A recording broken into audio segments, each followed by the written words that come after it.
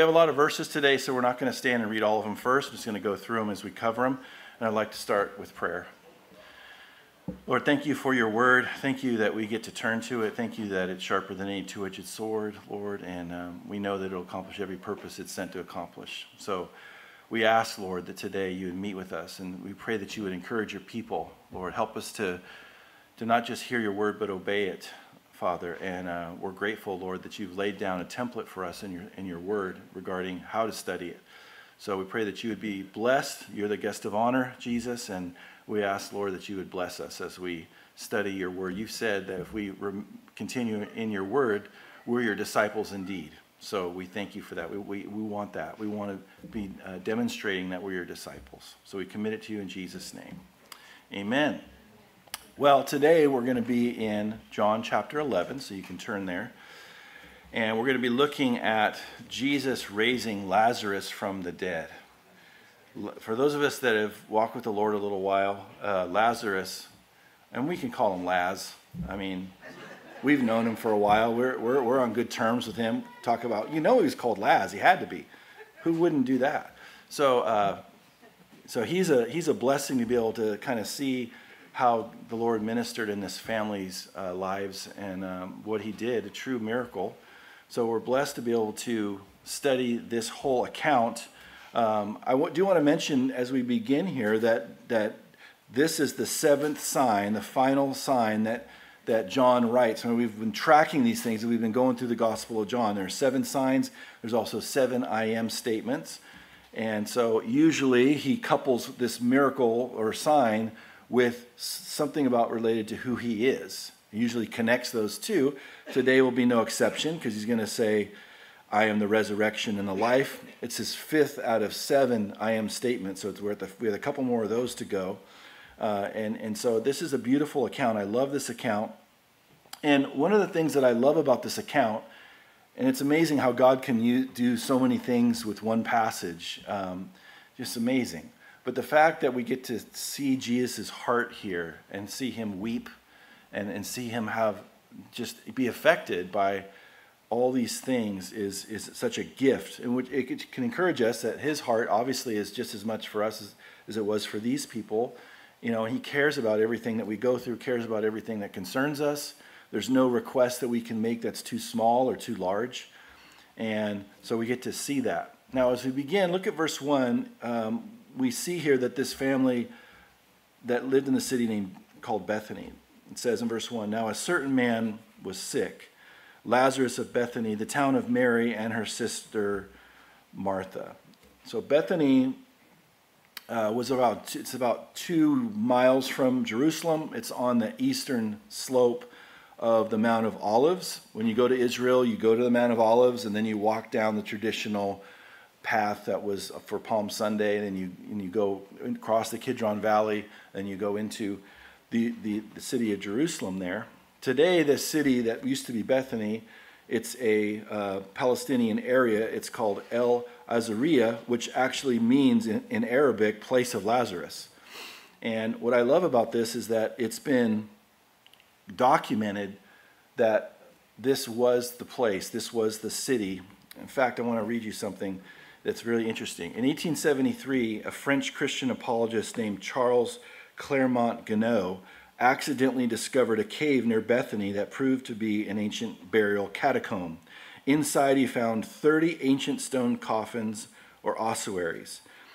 Engraved on the sides of 3 of these ossuaries from the cave were the names of these names. Eliezer, Eliezer is the Hebrew form of Lazarus, which is Greek. So it was Eliezer, Martha, and Mary. Those names were found there with crosses stamped on them or written on them. And so I love when archaeology catches up with the Bible. Isn't that great? It's like they discover things and they establish that them as fact, and we already knew they were fact way before they put their stamp of validation. There's so many times in history or in Scripture where they mock and they say this didn't happen. There was never Pontius Pilate. Then they find an inscription that says Pontius Pilate. They're always behind. And so, you can feel sorry for them if you want, but I don't. I feel like they should just believe what the Scripture says, and because it's been proven right, it's never been proven wrong.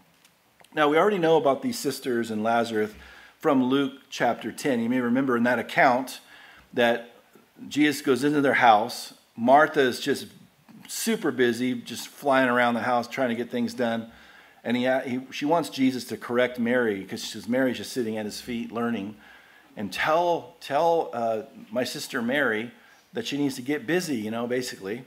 And then Jesus talks about, oh, you're concerned about many things, Martha.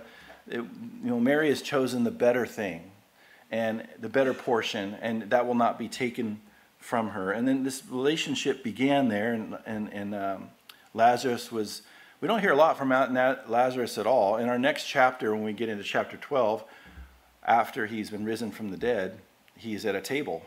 And how disappointing could that be if you were Lazarus to have to come back after you've already left for something infinitely better, and then you have to come back? I mean, that was probably a great trial for him, but we'll get into that. So we have to understand the timing of all of this that's happening here, because it'll help us understand how God worked in this situation, and how, honestly, from a human vantage point, how pathetic and dire and just without hope, apart from the Lord, that this situation was.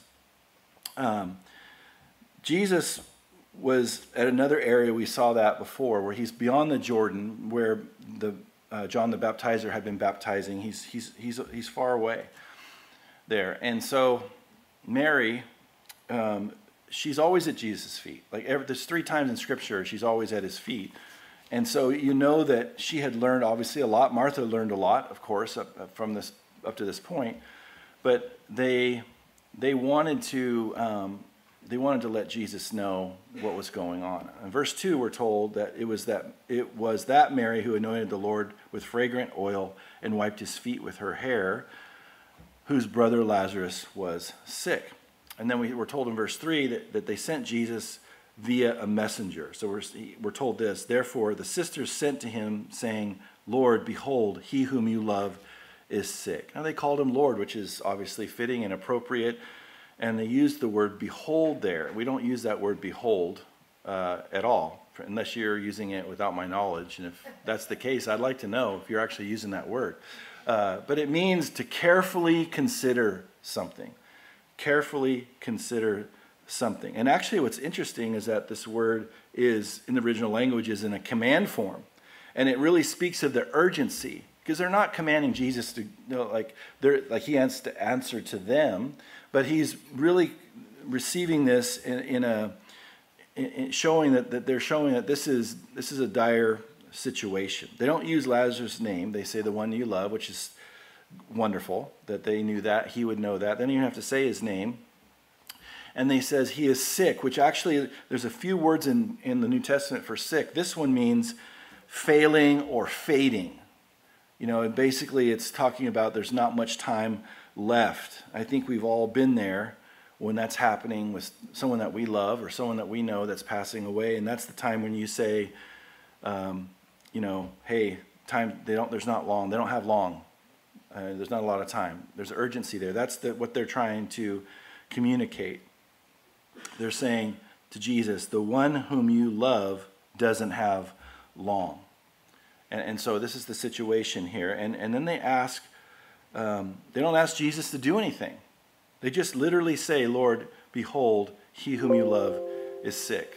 They would probably never actually, because out of respect and everything, and just some say, hey, Jesus, can you do this? Or please do this. They're just saying there's not much time left, and they're leaving it in his hands. And that's appropriate. But Jesus is going to engage in some divine procrastination. My procrastination is anything but divine. This procrastination is of the Lord. This is a timing to all of this. And there's a very special reason which he gets into in terms of what the purpose is, which we'll get to in a second here. So all of this is really important to understand the timing of this. And when you study this out and you study the timing of everything and Jesus waiting and all of that, what you learn is that the same day that the messenger was deployed by the sisters is the same day that Lazarus died. And in their whole culture, they would bury the same day. They didn't do embalming like the Egyptians did. They would bury the same day. So they sent out, the picture is, they sent out this messenger to go tell Jesus what's going on. He can decide what he's going to do. And then after that, Lazarus dies. So this guy's, they know that he's probably not there yet in terms of even talking to Jesus, potentially. And then they bury him, which takes some time and all of that. So this messenger is going about 20 miles to where he's walking 20 miles, basically where Jesus was at. And so that would take a day if you're moving quickly. I don't know if you've ever walked 20 miles, but that's a long way. The benefit to him going to Jesus is that he's going downhill the whole way. It would take him a little bit longer to come back because Bethany was 2,400 feet above sea level, and where Jesus is at is 1,200 feet below sea level. So that person, when he comes back, is going to have to make up 3,600 feet in elevation. So he's definitely getting his steps in. And he's having to deal with this elevation when he's coming back. So the chronology of all this, is as follows. On day 1, the messenger comes to Jesus. That same day, Lazarus dies and is buried. Day 2, the messenger returns to Bethany. Day 3, Jesus waits one more day, then departs. And day 4, Jesus arrives in Bethany. Now, God is never late, and it's been said he's rarely on time, but and sometimes he's early. I mean, he's rarely. You know the quote. I can't even get it right now. But he's not late. Sometimes he's early. But so his timetable is different than ours. And then notice in verse 4, Jesus reacts to this. Look with me at verse 4. When Jesus heard that, he said, "This sickness is not unto death, but for the glory of God, that the Son of God may be glorified through it." So he's saying the ultimate cause of his death is not going to be this sickness. Lazarus is going to die from another sickness later. We don't know what that is. He's going to be dying a second time, unless he's martyred, which could have happened. I don't know. But he's saying ultimately this is not going to be the final conclusion regarding this, because I'm going to intervene. He knows that in his heart. And so he knew that everyone's expectation would be, it would be better for Jesus to come sooner and prevent him from dying in the first place. And that's what some of the people that are with Mary and Martha are going to say and going to comment and all of that. But it's interesting here because he says, it's not unto death, but for the glory of God, that the Son of God may be glorified through it. Sometimes God works differently than we expect. And most often, it's for our benefit in some way. And we can know that because God always does what's best for us. We can always think of the cross and look back at the cross when we are second-guessing his best, if he has our best interest in mind. He loves us. He always does what's best. And so he's saying that the glory of God, the Son of God, is going to be glorified through this. Now, in verse 5, we're told, now Jesus loved Martha and her sister and Lazarus. This is not in here by accident. Every jot and tittle, every part of the scriptures is inspired. Jesus said, my word will outlive the heavens and the earth. So this is not put in here by accident. He wants all the readers to know that there's love involved in this relationship. And he's about to say in the next verse, he's going to delay a couple days. But he wants us to know that Jesus loved Martha and her sister and Lazarus. And he's demonstrated that over and over again, just like he's demonstrated that in our lives. He's demonstrated his love so much. The longer you walk with the Lord, you have such a great advantage because you've seen him act appropriately and do things for your best, even when you didn't understand, and you have that history with him and all of that. Plus, of course, you have God's word, which is the main way that we know that. But it's important for us to remember when God doesn't work the way that we think he should, that he's already demonstrated his love for us by shedding his blood for us on the cross. And we should never second guess him and his ways. Do we feel like God owes us something? I think it's important to ask this question. Do we feel like he owes us something? He owes us in any way? Or are we eternally indebted for what he's already done for us? If he does no more things for us, he's done his last, it would be enough. It would be sufficient because of our wealth that we have and our forgiveness and how we're on our way to heaven and all of that. So we have to understand that these divine procrastinations have a purpose behind them. And God doesn't always work in the way that we would expect. So they would be in the midst of this loss and heartache and and all that. Before Jesus even starts to head back, they've already had the funeral. And so, but of course, none of this takes Jesus by surprise. So we're told in verse 6, so when he heard that he was sick, he stayed 2 more days in the place where he was. Now this appears, from our limited perspective, that this was not the best decision.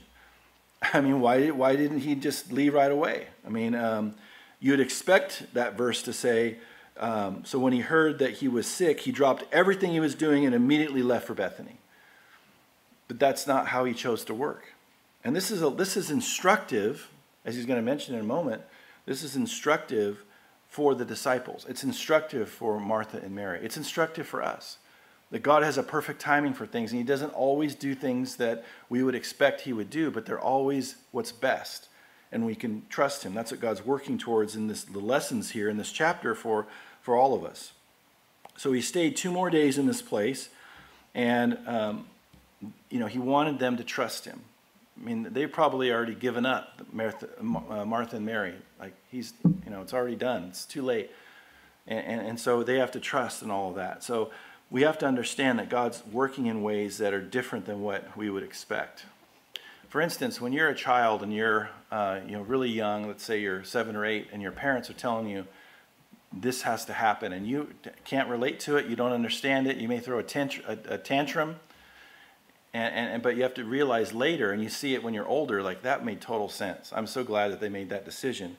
So we can trust him, but it's hard in the middle of it. It's hard in the middle of the battle, in that tribulation of us struggling and going through things, to trust him even when we don't see. We've been going through Genesis, and when we covered the part that Jacob was dealing with this, his brothers came back and told what happened, and they kept one of the brothers behind, and he said, everything is against me. He had no idea that God was actually at work in freeing him and his family and providing for them, and all the things that God was doing behind the scenes, reconciling their family. He didn't see any of it. He just saw it from a very limited vantage point. And so he said, everything's against me. And that's what Mary and Martha could be thinking as well. So we live in a demonic world, a fallen world. There's demonic forces, there's sinful people, there's all these things, but God is greater than all of it. He can intervene supernaturally. He can take these things and help us when we're going through them. And he can supernaturally compensate. And it's all part of sanctification, to bring us into more and more holiness. We can know one thing's going to happen for sure in our lives, and that's sanctification. Him making us more like Christ. The Lord's half-brother James wrote in James chapter 1, verses 2 through 4, "My brethren, count it all joy when you fall into various trials, knowing that the testing of your faith produces patience. But let patience have its perfect work, that you may be perfect and complete, lacking nothing." See, we think we're going through a trial that because of this trial, I'm actually going to be lacking. But God says, no, this is a whole perfect work that he has for us to make us more complete, make us more like Christ. So his intention is always for us to be more like Christ as a result of it, and to produce character and all these things. Verse 7. Then after this, he said to the disciples, "Let us go to Judea again." The disciples said to him, "Rabbi, lately the Jews sought to stone you, and you're going there again?" Like Jesus, I don't know if you realize this, but they're actually trying to kill you, so why would you go near all of that? And it's so funny how we can make our contributions, and it's not really helpful to the Lord. And then it's Jesus answered in verse 9, "Are there not 12 hours in the day? If anyone walks in the day, he does not stumble, because he sees the light of the world. But if one walks in the night, he stumbles, because the light is not in him." And he knows that, because there is 12 hours in their day, that would go 6 a.m. to 6 p.m. And he knows that if a person's walking in the physical realm during the daytime hours, they can see, but in darkness, they're going to stumble. And he's basically saying that he is going to be doing his ministry during the time that it's been appointed. And nothing's going to happen regarding him being arrested or captured or killed or whatever until it's the perfect timing for that to happen. And so, he goes over that. And then he says, these things he said, and after that he said to them, "Our friend Lazarus sleeps, but I go that I may wake him up." Then his disciples said, "Lord, if he sleeps, he will get well." All he needs is a little nap, Lord. If he's sleeping, he's going to get better. Why in such a rush? Why would we jeopardize and be, at risk when we don't have to be? He's going to get better. And then it says, however, Jesus spoke of his death, but they thought that he was speaking about taking rest and sleep. Then Jesus said to them plainly, "Lazarus is dead." It's like, yeah, I would say that when you say plainly, that's what I call clarity. He just literally just tells them the truth. This is the situation. Because he refers to believers when we die as sleep. We don't believe in soul sleep, but because it's such a temporary thing. It's not really, we move. We don't die, we move. We lose we shed this body, but we move. To be absent from the body is to be present with the Lord there. So I love the clarity there. And then this is the whole thing that he's getting at related to disciples in verse 15. "And I am glad for your sakes that I was not there, that you may believe. Nevertheless, let us go to him." So he's stretching the disciples. It's not only going to be, this whole thing's going to be utilized in the lives of the sisters, and everyone that's watching, but it's also instructive for the disciples because they needed to believe, that you may believe. Like, believe what? Believe in me that I'm greater than death. I'm greater than death and someone dying for 4 days. It's no problem for me to do. They need to see that. And he recognizes that they need to see that to them. Now what's interesting is that at the rapture, the dead in Christ will rise first. 4 days is nothing. We're talking 2,000 years. No problem at all. He can raise the dead. So there's nothing too difficult for him. Then Thomas, who is called the twin, said to his fellow disciples, "Let us also go that we may die with him." Thanks for that faith statement there. It's like, he shouldn't be called the twin. He should be called the Eeyore. Gonna die. Let's go and die. Eeyore just, communicating nothing but pessimism the whole time. But one thing you can give Thomas credit for is that he's loyal. It's like he may not have a lot of faith, but he is pretty loyal to be able to say, let's stand with our brother. He died. Let's die with him. Let's make that statement. It's I love that, how it's included in there. But he says in verse 17, "So when Jesus came, he found that he had already been in the tomb 4 days. Now Bethany was near, about 2 miles away. And many of the Jews had joined the women around Martha and Mary to comfort them concerning their brother. Then Martha, as soon as she heard that Jesus was coming, went and met him, but Mary was sitting in the house. Then Martha said to Jesus, 'Lord, if you had been here, my brother would not have died.'" So so they're going to say, both of them are going to say this to Jesus. First it's Martha, then it's going to be Mary. I don't believe it was a disrespectful tone or scolding him or anything, or blaming him. I think they're just greatly disappointed. They're just expressing their frustration because it doesn't make any sense. Why weren't you here? You could have been here, but you weren't. And it would have been different. It would have worked out differently if you had been here. And they're expressing faith in him. This is expressing faith, not doubt. They're saying this is not too difficult for you. You could have healed him. They've probably seen so many people get healed supernaturally there. And so, but he goes, this is not, too difficult for you. And then she adds there in verse 22, "But even now I know that whatever you ask of God, God will give you." So she's still saying, I believe this is an expression of faith. And we don't know exactly what she's talking about, but I believe that she doesn't close the door on something like, resurrection or whatever. She's saying that, but what she doesn't get though, and what Jesus is going to reveal, because she's saying you can ask God and God will give it to you. She's like, he's like, I am God. I am God in human flesh. I am the thing that you would say I would pray and ask the Father of. I am everything that you need me to be. And then Jesus added in verse 23, Jesus said to her, "Your brother will rise again." Verse 24, Martha said to him, "I know that he will rise again in the resurrection at the last day."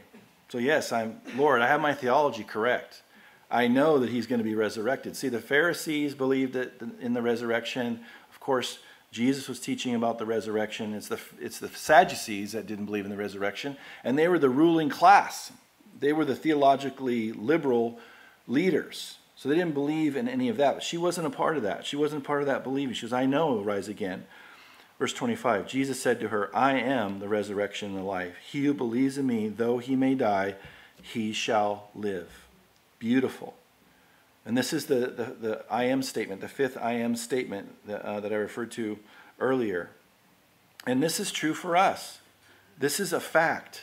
He says, he who believes in me, and this is not just mental agreement. This is talking about placing their trust in Jesus. Those of us that know the Lord, those of us that are born again, that though he may die, he shall live. And then he says in verse 26, and whoever lives and believes in me shall never die. Do you believe this? Why did he ask her that? Do you believe this? This is what I've been saying all along. Do you believe this?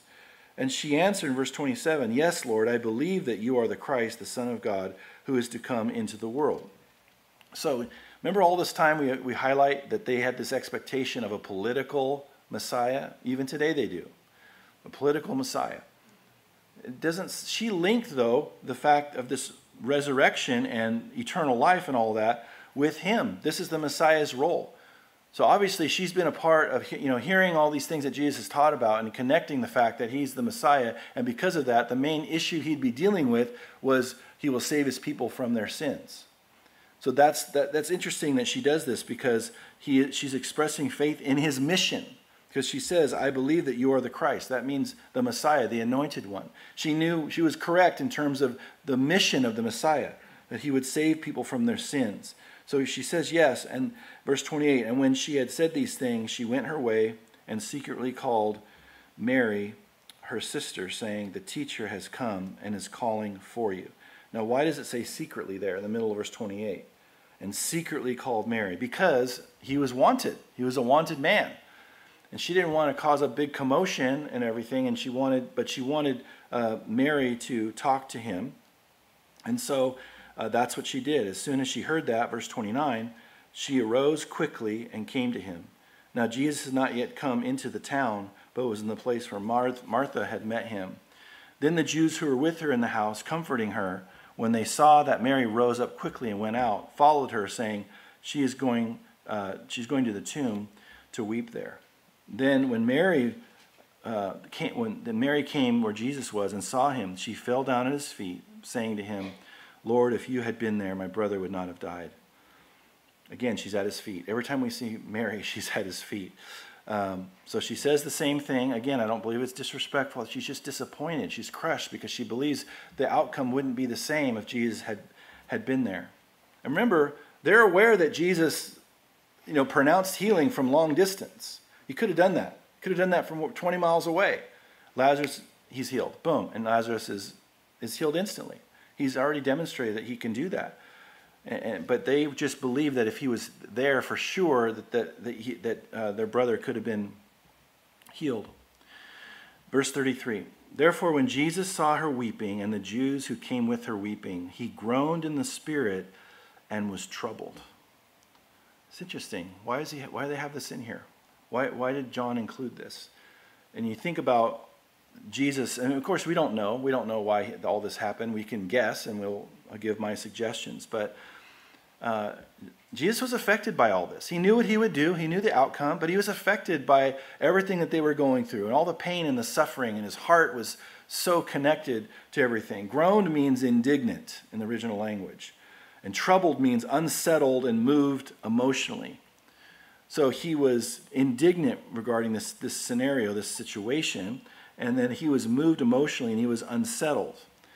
And most people think that it's a good guess that it's the whole fact of the fall, the consequences of sin, the consequences of all of this life that's apart from him and apart from the Father, and all people that are without Jesus are like sheep without a shepherd. And just this whole thing of death that he would conquer soon as he's going to go to the cross and provide a way of salvation for mankind. But the fact that this is affecting people that he loved, and he's seeing the toll that it's taking on them and all of that, And I think that's very, very reasonable to assume. I don't get into silence in Scripture. I mean, I just give suggestions, but we don't know. If he wanted us to know exactly why, he would have revealed it. So we only see a very small sliver of the sins in the world, people's sins and what they do in wickedness. And we only see it for the little snapshot of our human lives. But God sees all of it. All the wickedness that's happening right now, he sees all of it out at the same time. He knows the consequences of it. He knows what it's going to do in people and all of that. And, it grieves his heart. And so I love the fact that God reveals Jesus' heart here, that he was indignant, that he was unsettled, he was moved emotionally, and all those things. And so we have to understand that God sees everything and it breaks his heart. I mean, why doesn't God stop Satan right now? It's included in the whole reality that we need to choose. And he honors that choice. And when he honors the fact that, first of all, we don't know what God's preventing right now. We never know what God saves us from at any given time. He has our guardian angels. We don't know how many times he saved our life this week. We have no idea. We need to thank him for all the things we don't see, because he's always at work and he's always protecting us and all of that. So we don't know what God prevents. Sometimes when I'm trying to comfort people that have lost a loved one, I bring this up at some point. Just like we don't know what God spared them from.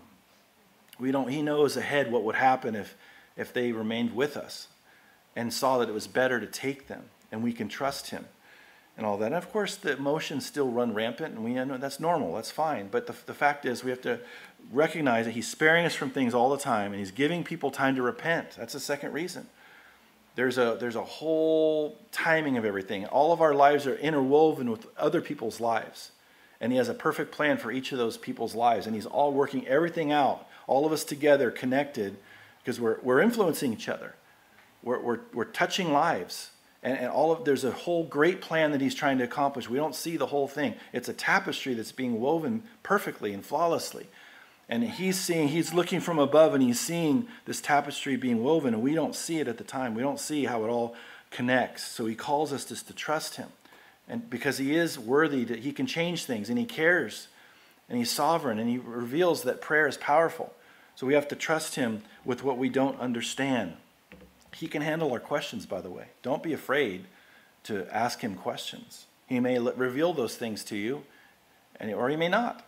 Again, he doesn't owe us anything, but he is an appropriate Savior, and he always blesses us. We can ask him so many questions. I love when people say, when I get there, I'm going to ask him a few questions, like they're going to call him on the carpet. And really what they're going to do is they're just going to bow before him and recognize that there's no one greater than him. And, I don't know what he's going to show us related to our lives and why things happen. He may do that. It's not like we don't have time. In the future, he has all the time in the world, and he's so faithful to be able to bless us with all those things that we need. So, verse 34, and he said, "Where have you laid him?" They said to him, "Lord, come and see." Now, obviously, it's not that he didn't know. He's wanting to draw out of them those things, and also bring as many people along with as possible for them to witness this. And so they say, "Lord, come and see." And then we're told in verse 35, Jesus wept. So it's getting to him. It appears it's getting to him, just this whole situation of death and this whole situation of pain and suffering that the people that he loves are experiencing and all of that. It's the shortest verse in the New Testament, in English anyway. There's other shorter ones in Greek, but we don't read Greek. But he knows what they're going through. He knows what they're experiencing and everything, and he has a heart. I love that. I love that he has a heart, and he is a compassionate high priest, and in all things he was tempted just like we are, yet without sin. We have a compassionate high priest that can relate to us, that can say, I've gone through that. Remember, he was a man of sorrows, acquainted with grief, Isaiah tells us. He was acquainted with grief. His own people rejected him. If you've been rejected and experienced that hurt, Jesus knows what it's like to be rejected by his own people. He wept on Palm Sunday. When he gets there and gets to the bottom and he just cries and weeps, "Oh, Jerusalem, Jerusalem, how I've longed to gather you as a hen gathers her chicks, but you would not. You would not come to me." So he's not going to force himself on anybody. And so he has this heart. I just love the fact that he reveals it so boldly. And so he encourages us. There's a scripture I want to read from 1 Thessalonians chapter 4, verse 14. For we believe that Jesus died and rose again. Even so, God will bring with him those who sleep in Jesus.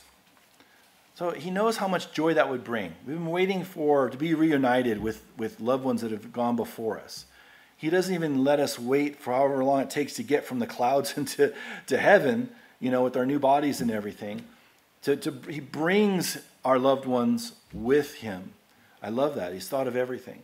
Can you imagine the moment that they get told, the rapture's happening right now, get ready, and they're like, and then they're there with us, and we're there with them. And the dead in Christ rose first before us, and then we who are alive and remain will be caught up together with them in the clouds.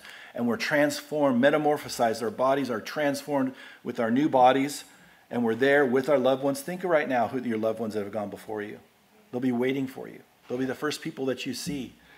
The people that you can't wait to see and spend. Now there's no more separation. Now you're going to be able to spend eternity together. I just love it. I just love how God thinks of everything. And he just demonstrates his heart. So they say in verse 36, then the Jews said, see how he loved him. So they're saying, look, he's weeping. It was visual. He must be weeping because of how much he loved him. Verse 37, and some of them said, could not this man who opened the eyes of the blind also keep this man from dying? Yes, absolutely he could have done that. But it was better that he did something different. It was to be preferred, because he was going to use that in their lives forever, in the disciples' lives, in the sisters' lives, in everyone watching in their lives. It's going to affect the religious leaders. They're going to talk about this later. We'll see it. And there's so much purpose in it. So yes, he could have, but that wasn't what's best. God always does what's best. Verse 38, then Jesus again, groaning in himself, came to the tomb. It was a cave, and a stone lay against it. Jesus said, take away the stone. Martha, the sister of him who was dead, said to him, Lord, by this time there is a stench, for he has been dead 4 days. I love the New King James. Lord, he stinketh. That's what it says. He stinketh. And he's trying to warn him of the smell. And again, I think, obviously that stone has to be moved for him to come out. So he's doing that. But also, Jesus knows that they're never going to forget this. All the people that witnessed this, they could be able to say, even decades later, I was there. I smelled the stench. It was real. He was dead for sure. And you know how smell is connected to memory so often? You're going through Walmart or something, and all of a sudden you smell this smell, and you're like, oh, what is that? And then it brings back a memory. Oh, it's a Cadbury egg. I used to have those in my Easter baskets when I was 7. That's what it was. Something just random. You ever just thought of crazy stuff from your past and that you forgot about, but it's connected to some smell? I've had smells where I smell something and I go, I don't know, I don't recognize that, but I know that's in my past somewhere.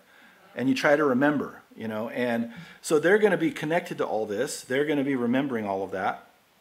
And, Jesus said to her in verse 40, did I not say to you that if you would believe, you would see the glory of God? And that's so true. He calls us to believe when we don't understand. We don't understand how he's working. And so often we see the glory of God. Yes, it would have been glorious for Jesus to heal Lazarus before he died.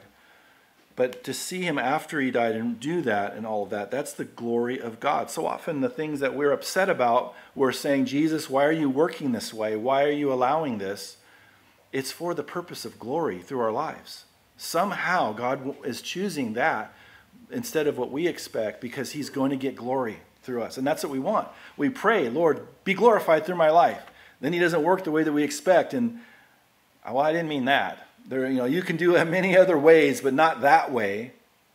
But he knows what's best. And so often the grace that he pours out on our lives to walk in a certain situation or through a certain situation, people look at it and go, how are you doing it? How are you holding up? And they realize, especially after you share that it's the grace of God, they're like, yeah, that makes sense. Have you ever had people be interviewed on TV that had someone do something horrible to a loved one, and you have a believer on there just going, I forgive him. Jesus forgave me and I forgive him. It's not easy, But, and everyone's in shock that they could actually say something like that. But when God works in our lives supernaturally, he gives us grace for all these things. Jesus didn't lie to us. He said, in this life you will face tribulation, but be of good cheer. I have overcome the world. He was honest with us. He shot straight with us. We shouldn't be stumbled by when he works differently than what we expect. Again, doesn't owe us anything. He does love us, of course, but he's always going to do what's best. So I love that truth about him, and that we can take this passage and remember back in the future of how all these things were going to be glorifying to the Lord. Verse 41, then they took away the stone from the place where the dead man was lying, and Jesus lifted up his eyes and said, Father, I thank you that you have heard me. And I know that you always hear me, but because of the people who are standing by, I said this, that they may believe that you sent me. Again, all this is aiming to believe that Jesus is the Messiah, the one that God promised, and so that they would not doubt. Verse 43, now when he had said these things, he cried with a loud voice, Lazarus, come forth. Someone has said he needed to say Lazarus, or else he would have cleared out that whole area of, I understand that. You have to be able to be specific, because, when you say come forth and there's a cemetery, that could be really bad. And so you have to be really careful. He's going to do that at the rapture. He's going to say, he won't say everyone's name, but he's going to say to them, come forth. And the tombs are going to be emptied, and the dead in Christ will rise first. Church, that's really going to happen. It's really going to happen. The people that have gone before you, it's really going to happen. You are going to see them again. You are going to be able to talk to them and hug them and just rejoice with them and walk the streets of gold and explore the New Jerusalem with them. And that's all coming. It's all in our future because of what he did for us on the cross. Verse 44, and he who died came out bound hand and foot with grave clothes, and his face was wrapped with a cloth, just as Jesus was. Jesus said to them, loose him and let him go. Then many of the Jews who had come to Mary and had seen the things Jesus did believed in him. It's always going to result people placing their faith in him. What was that reunion like? What was that? What did they say to him? What did he say back to them? Did he come out of the grave and go, oh no, not this place again? I was in such a better place. Why'd you do this? I don't know. We can ask Lazarus someday what he said. What was the walk home like? Was Lazarus upset? Did he have to get over it? I don't know. I'm sure he was rejoicing over the fact that God used him to have many people come to know him and all of that. So as I close, God doesn't always work in ways that we would expect. And so we can trust him, though, because of how he died for us on the cross. He always has our best interest in mind. He always works all things together for good to those that love him and are the called according to his purposes, that we may be further conformed in the image of his Son.